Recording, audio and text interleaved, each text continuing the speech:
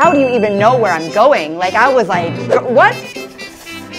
I was shivering. Have all three. Thank you so much. I was so surprised. Hello. Hello. My name is Ayen. I'm from Canada. My name is 샤르자드 and I'm from Canada. I'm an English teacher in Korea. I'm here studying. We've been in Korea for about 2 years now. Before coming to Korea, I actually had a lot of Korean friends. Living in Toronto is very multicultural, so I was able to be friends with people from many different backgrounds. And studying at UFT, I also met with a lot of Koreans who were studying for exchange and stuff like that. So I already knew that Koreans were very nice. That's why I came here, because I knew like if I moved to Korea, I wouldn't have any problems with the Korean people. Even if they don't speak the same language as you, they really try to help you. I had many times where they don't speak English, I don't speak Korean, and we're just like, what? And they'd be really, really like, don't worry, we will help you. Today we will be talking about the top 5 most touching moments we've experienced in Korea. Number 1, my trip to Busan last year.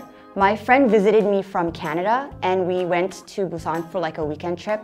And we were visiting the different tourist spots, and then we went to Cultural Village. So when we were going there, we got on a bus, and I had the directions on my map, and I was like following the different stops and whatever. And so we're sitting on this bus, and there's a few people on the bus as well. And there was an old lady sitting next to me, and all of a sudden she turns over to me and she starts speaking to me. And in the beginning, I didn't really understand what she was saying, and then I realized she was telling me to get off the bus. And I was like, ma'am, why are you telling me to get off the bus? Like, I don't understand. And then she was like really urgently telling me, you need to get off the bus. And then I realized she was trying to tell us that like in order to get to this village, we needed to get off the bus to transfer onto another bus that would take us up the hill, because she said this bus does not go up the hill. And then in the beginning I was like, how do you even know where I'm going? Like, I was like, what? And then by the time we realized, okay, like we need to get off, the door closed on the bus and the bus driver started moving. And then the entire bus, like everybody on the bus was yelling at this bus driver to stop the bus.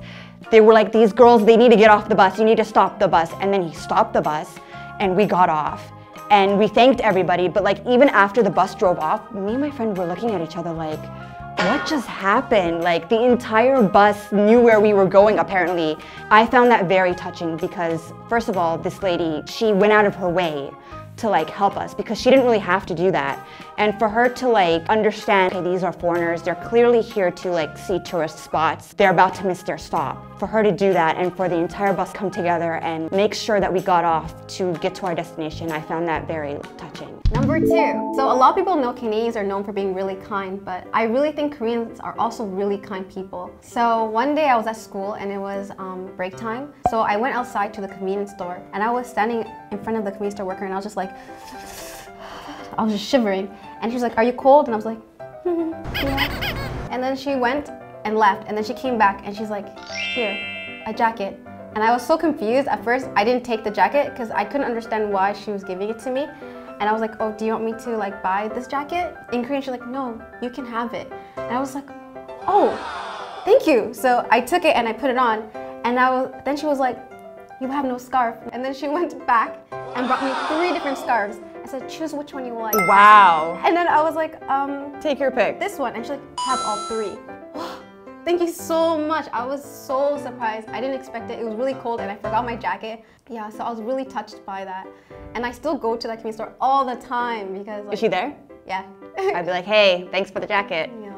Number 3, when I'm teaching my students, sometimes like they'll ask me, hey teacher, like do you have a Korean name? Because my students have English names and I call them by their English names. So they're asking me, like, you know, since you live in Korea, teacher, do you have a Korean name? And I was like, no, I don't have a Korean name. And they said, would you like us to give you a Korean name? And I was like, you know, if you want, you can give me a Korean name, that's fine.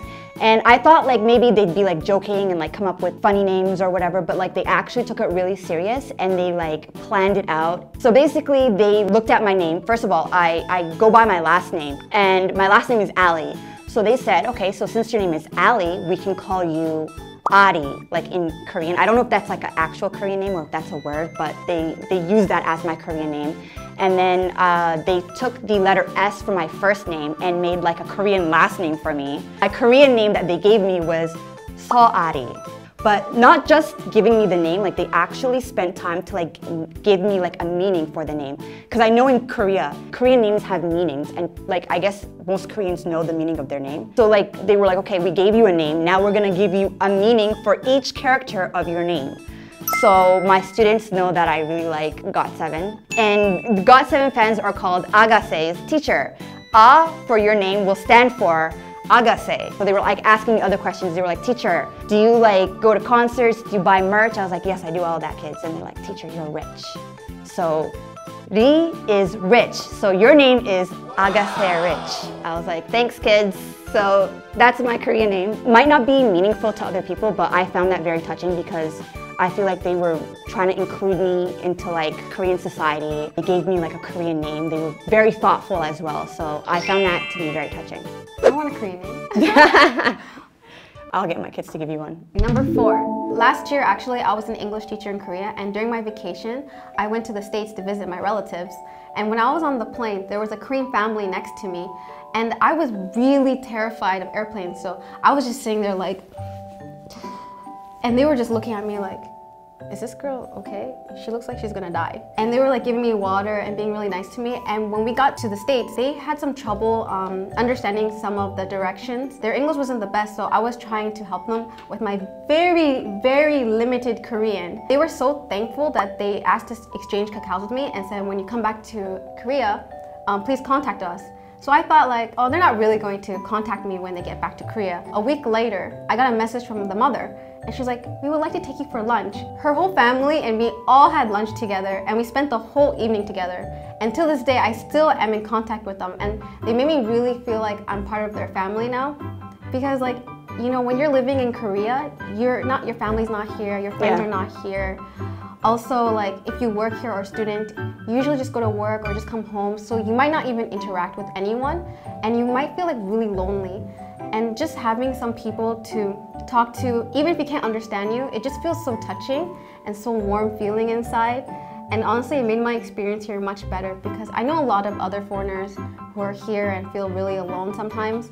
Number 5. Last year, I lost my wallet on the subway, and I literally didn't know what to do because I had my debit card in my wallet, I had my foreign ID, like I literally need that for everything in Korea, and I lost everything. And so I called my coworker, my Korean coworker, because I had no idea what to do. And she basically told me that she was going to help me, and she came to me at the station that I was at, but her mother also came along. So her mother literally took a bus, came all the way to the subway station that I was at to help me find my wallet because I didn't know where to even like start looking. So she was like talking to service people, yes. She was talking to them and they were like trying to help me find my wallet, and she gave them like her personal number, like if you find the wallet, can you please contact me because like my Korean like is not that great. So like I found that very touching because her mother, like she's never met me before and she didn't have to go out of her way to like leave her house, get on a bus to like meet up with me. But she did that, and she tried very hard to like help me find my wallet. I wasn't able to find my wallet, but still, she was very helpful, yeah. So I found that to be very touching. So I think Korean people go out of their way to really help people, especially foreigners, because like we're new to the country, we might not really know the language or like the know-hows of things. So I think people in Canada are really nice. I think they are, but I don't really think they go out of their way to help people. They might help you if they see you struggling a bit, but I don't think they'll like really watch you and be like, hey, I think this person needs help. I think Canadian people are very open people. We get in other people's business a lot. I feel like they're equally nice. I think they just express their kindness in different ways. I think that has to do with the culture as well. I would say Canadians are very open people. Canadians are more like quieter and a little more reserved, but they're still very nice people. It's just different personality, I guess. Yeah, different way of expressing their kindness. So today we talked about our most touching moments in Korea. So I was really shocked to see Korean people go out of their way to help me who, you know, I'm a foreigner, they don't know me. Many people might think Koreans are very shy and quiet, but I've experienced that they will go out of their way to help you. They will approach you. Even if there's a language barrier, they'll try their best to help you. If you see a foreigner, please don't be shy to talk to us because a lot of us are having a hard time actually making friends in Korea. If you see a foreigner, I mean, don't be creepy, but say hello, or even if you can't speak the same language, it's okay to say hi and introduce yourself. because a lot of us are looking for friends too. If you liked today's video, please leave a comment on what you think we should talk about next. And don't forget to like And subscribe. Bye! Bye!